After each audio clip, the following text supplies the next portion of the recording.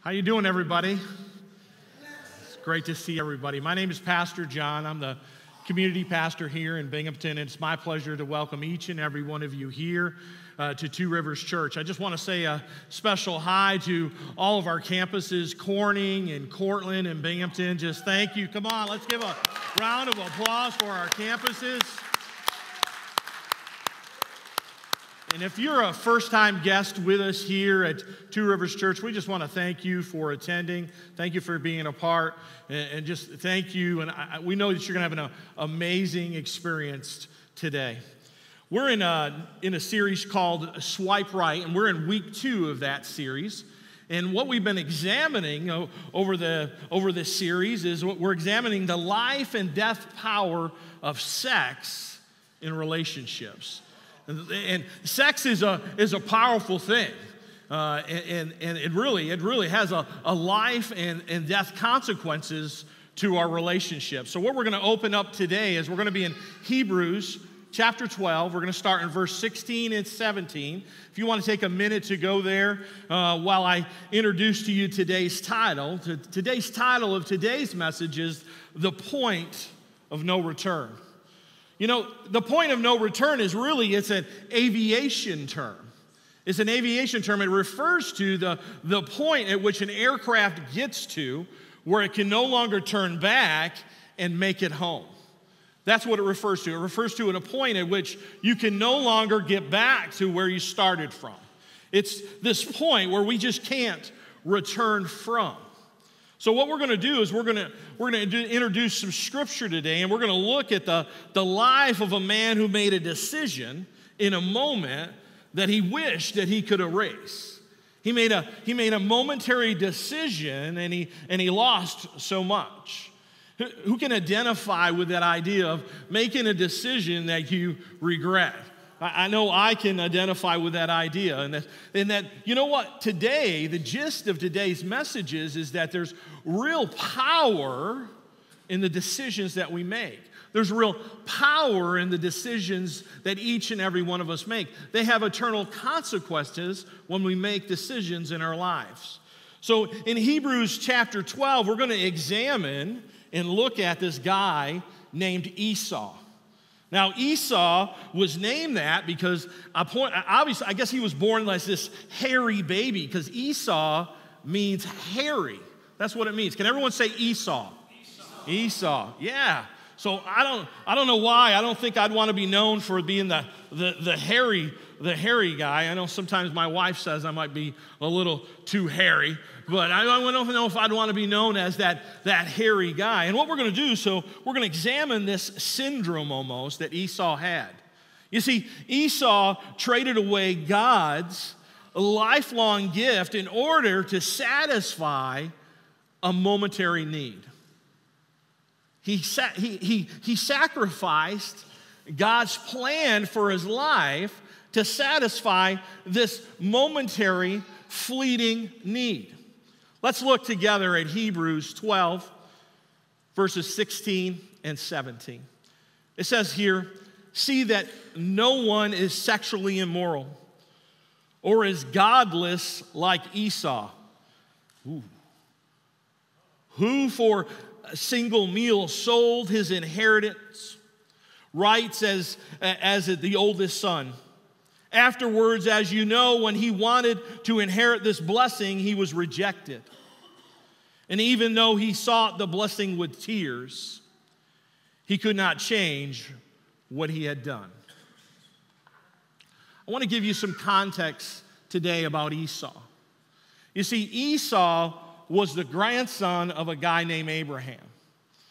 And this guy named Abraham is probably one of the more famous men of the Old Testament.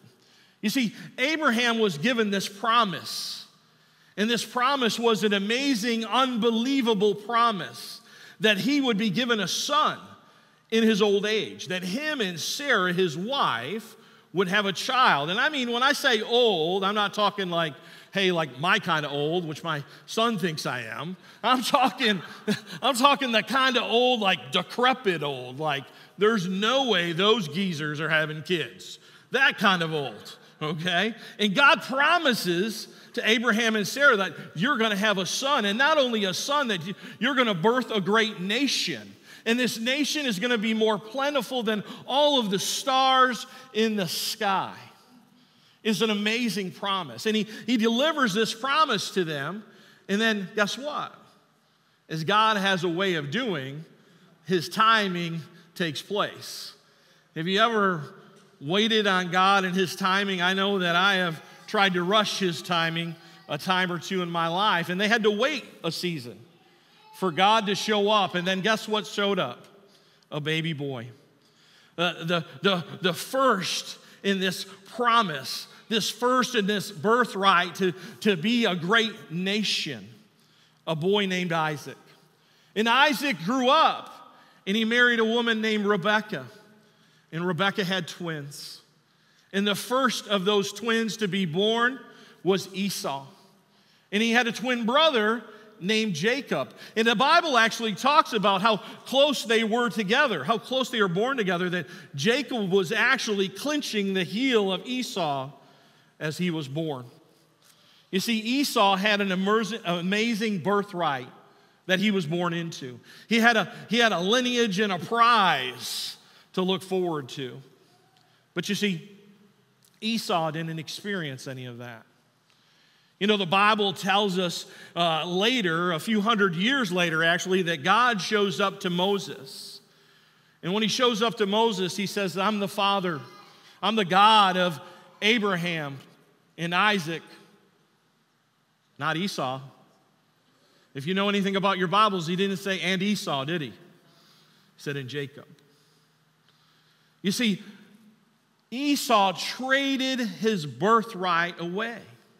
He surrendered his birthright to his brother, to his baby brother. He traded his birthright.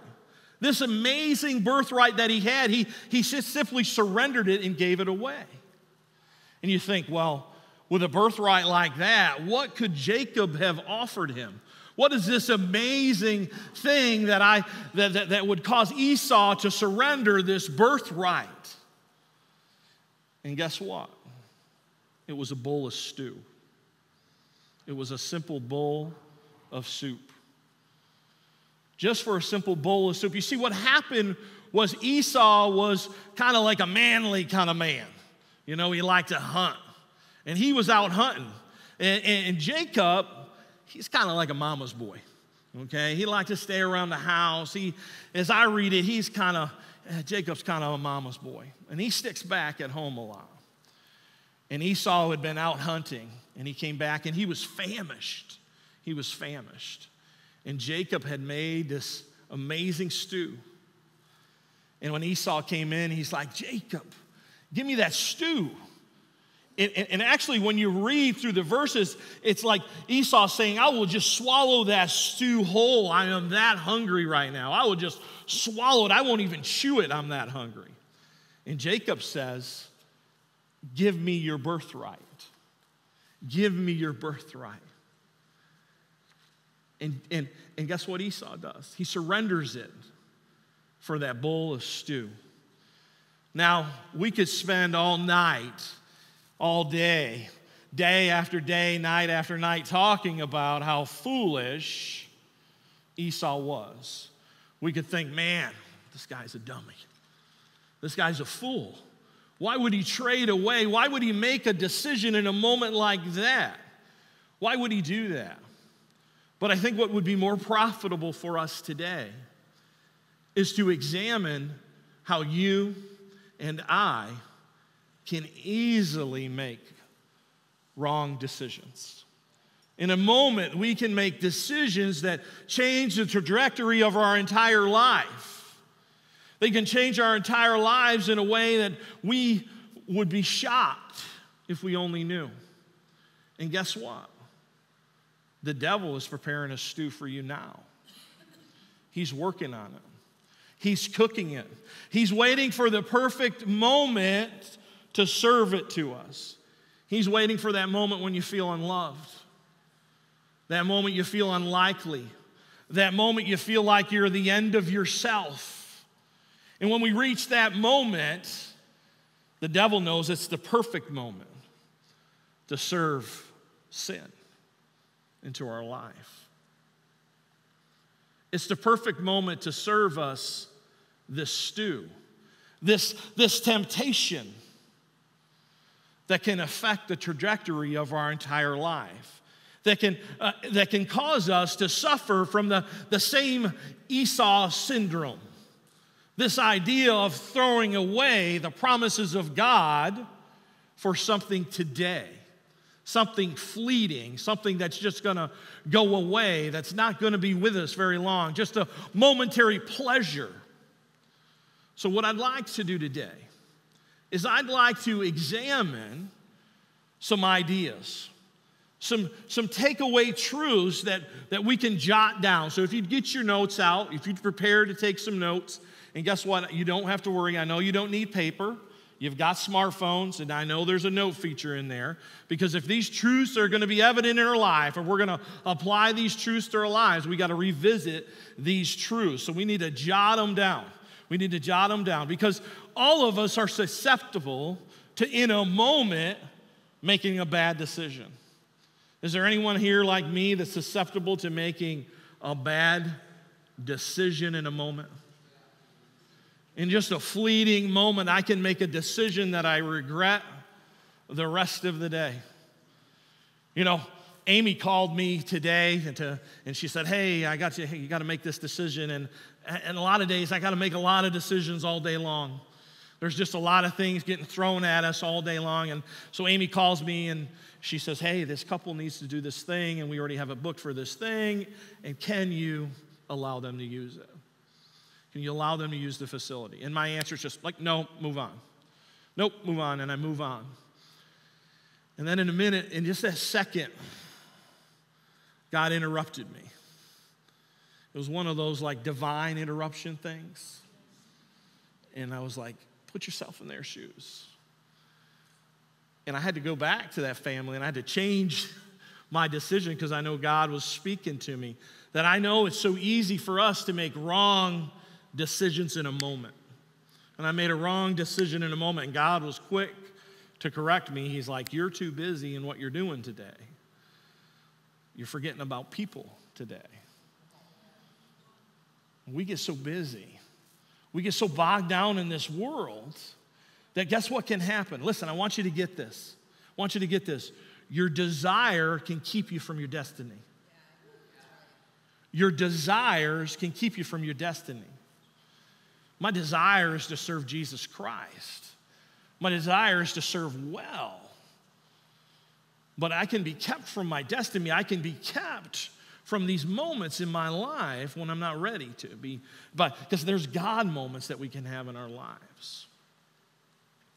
So how does this relate to this idea of sexuality and romance and relationship? You see, God desires for each of us, in the bonds of a relationship, a marriage between a husband and a wife, as Pastor Will said, to have banging sex. Okay?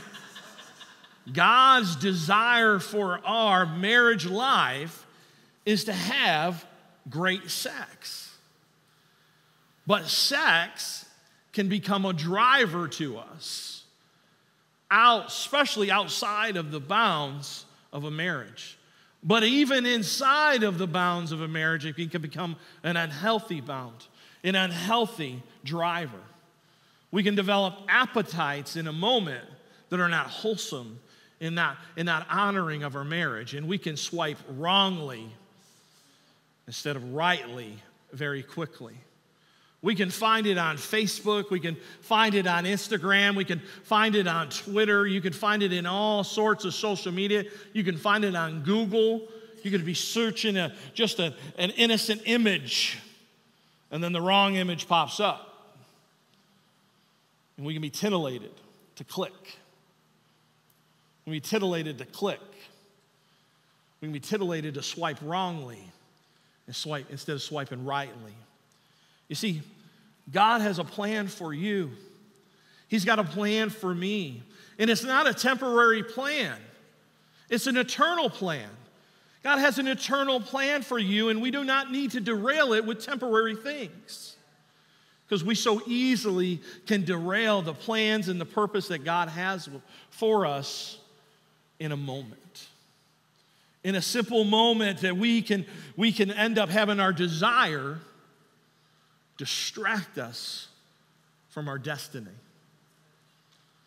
Our momentary desires can cause destruction to our destiny. Because God for sure loves you. He loves you, and He has a plan and a purpose for you.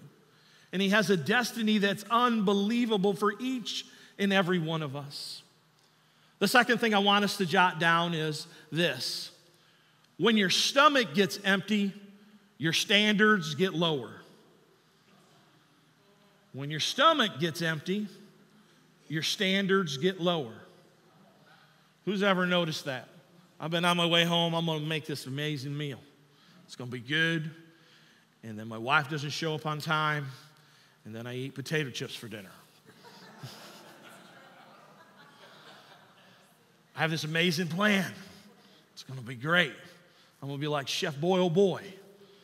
And then I make ramen noodles. Or who's ever gone shopping when they're hungry? Oh, what a mistake. What a mistake. How do we act when our stomachs are empty? So how do we act when our spiritual stomachs are empty? How vulnerable are we in those moments when our spiritual stomach is empty? What kind of colossal mistakes can we make when our spiritual stomach is empty? See, I want you to get this. Don't trade what you want most for what you want right now. Don't settle for potato chips when you can have filet mignon. See, God's got a plan. He's got a purpose. He's got an amazing plan and purpose for each of us, a destiny that we all can walk into. And we so much oftentimes settle for so much less. You see, the devil has tremendous timing. He shows up with temptation at the right time and the right moment. You just had a fight with your wife. Just had a bad day at work. You're feeling unworthy or unlikely. You're feeling overlooked. You're feeling unloved. The hot water heater broke and the transmission's slipping in your car. And your life's full of problems. The kids won't do this and this is not happening right. And all of a sudden, the devil shows up with a pre-made meal. It's a meal of sin. It's convenient sin, and it's the sin you already know about. It's the sin you're already turning to. It's that sin that's just that little sip. I'm just not going to eat the whole stew. I'm just going to taste the spoon. I'm just going to taste it. And it becomes a slippery slope. And we don't just taste the spoon, do we? We slide so easily. You know what's amazing? How Jesus handled temptation. You know, it says in the Word of God that He kept Himself full of the Word. And when the devil tempted Him, he didn't falter at all. See, God's calling you and me to be full of His Word each and every day. See, before we leave our homes in the morning, we need to make sure our spiritual stomachs are full. We need to make sure our spiritual stomachs are full. We need to walk into this world with full stomachs and hands prepared to do God's will. We need to know where our values are. And we need to honor those values. And when we're full of God's Word, we can't help but succeed. So listen, don't trade what you want most for what you want right now. Don't trade what you want most for what you want right now. Don't settle for potato chips. And the third thing is, if you're writing these down, in all you do, think follow through. In all you do, think follow through. This is the idea that if Esau had just stepped back from that table, if he had just paused for a moment and thought that through, the stew for this birthright You see, God promises us in His Word that just at the moment before we're gonna, there is an alternative. At the moment before we're ready to walk past the point of no return, right at that moment, there is an alternative for us. But we get so busy in our lives. We get so busy in the day-to-day of what we're living, and we're racing, and like me today, making a quick, snap decision. Boom, I know the decision I got to make, I'm moving on. I know the decision I got to make, I'm moving on. I know that comfortable sin I always go to. Then I'll move on. I only took a sip. I didn't eat it all. Listen, in all that you do, we need to think follow through. We need to think back and forward. We need to think of our decisions in the eyes of eternity. We need to hit pause. We need to slow down.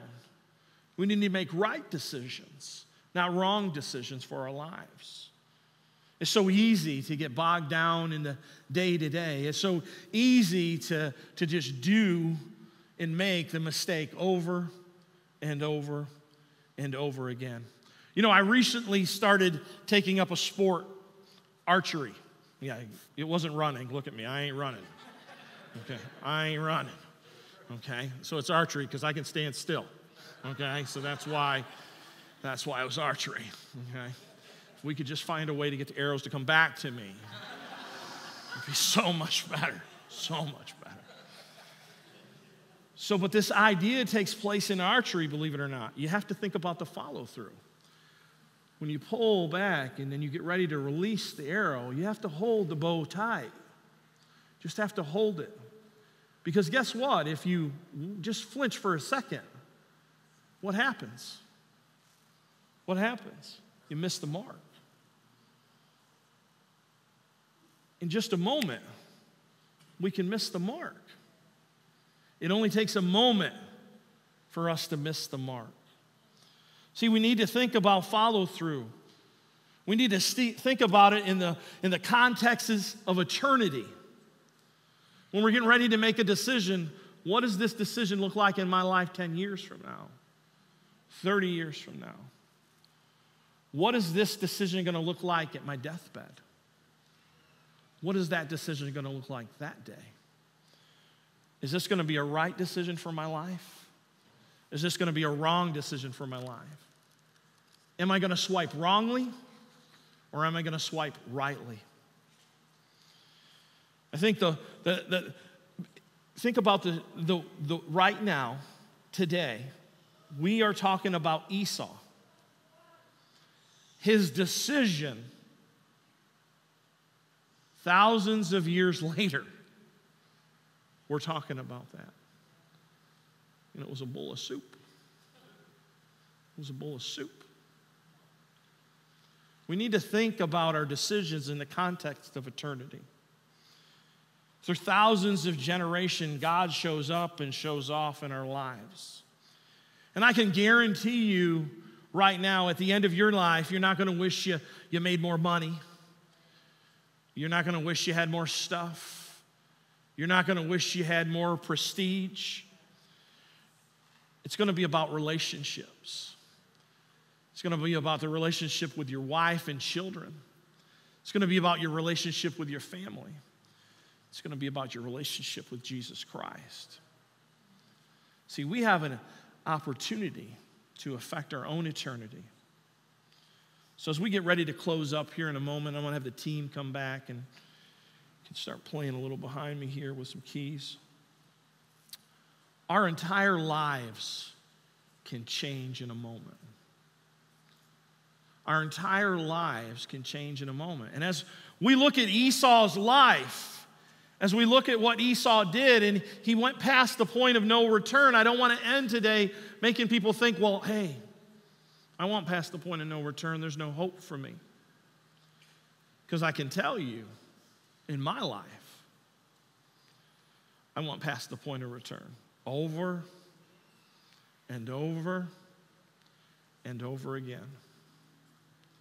And guess what? There might have been consequences. Jesus is not going to erase those consequences. But Jesus still wanted to show up and show off in my life. I wasn't past his hand.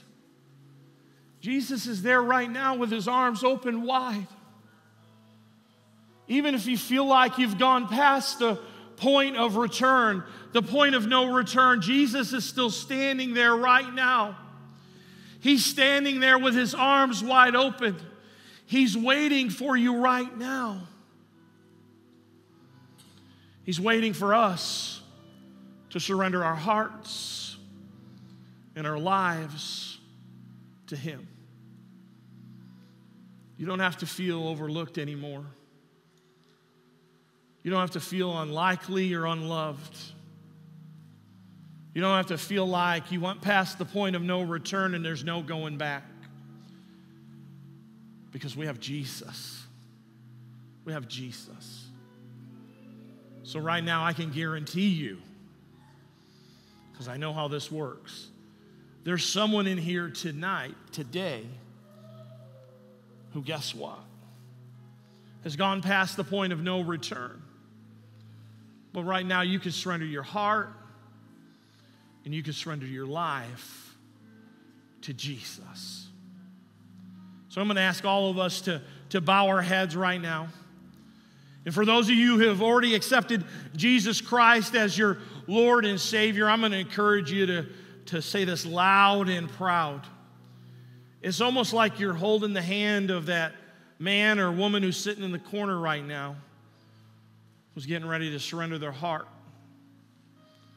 It's like you're going to cheer them on as they change their eternity, as they surrender their life to Jesus.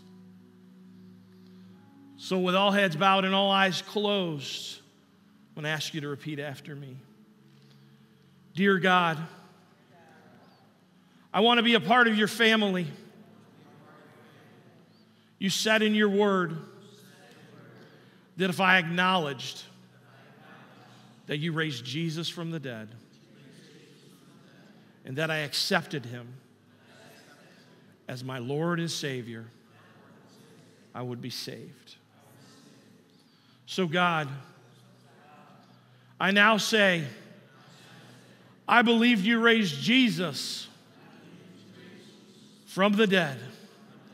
He is alive and he is well, and I accept him now as my Lord and my Savior.